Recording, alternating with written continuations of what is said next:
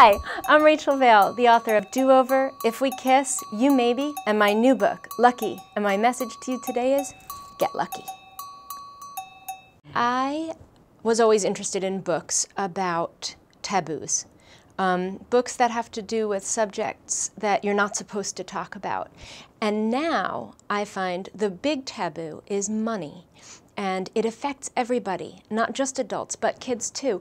And kids struggle with it, but you can't talk about it. I know when I was 14, my dad lost his business. His business went under. And I knew about it, but although I could talk to my best friend about my lack of curves or lack of boyfriend, I couldn't talk to her really about what was going on. It was family business, and I didn't know what was going to happen. I was a kid of enough imagination to come up with a lot of possible horrible scenarios, but it was scary to me, and I thought that's something I'd like to write about.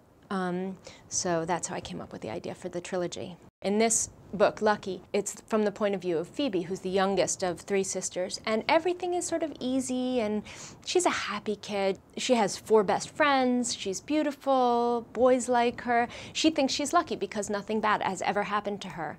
And so I put myself in that place. I come from an acting background, and so I get into character and I work on the character and how she sits and how she walks and what does she clench when she's nervous and what's in her pockets and what does she hate about herself, what would she change about herself if she could. Then the next book after this in the trilogy is called Gorgeous, and it's Phoebe's older sister Allison, and in her place she's the middle sister and she takes life rough, and so to get into her head is a very different exercise.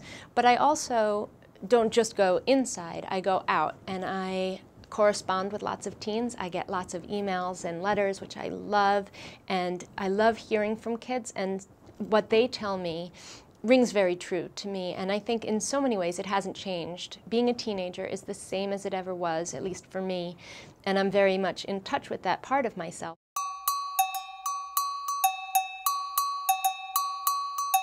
My first kiss was pretty lucky, although I wiped it off because my father was filming it. It was on stage in a play, and my boyfriend, Frank, kissed me at curtain call.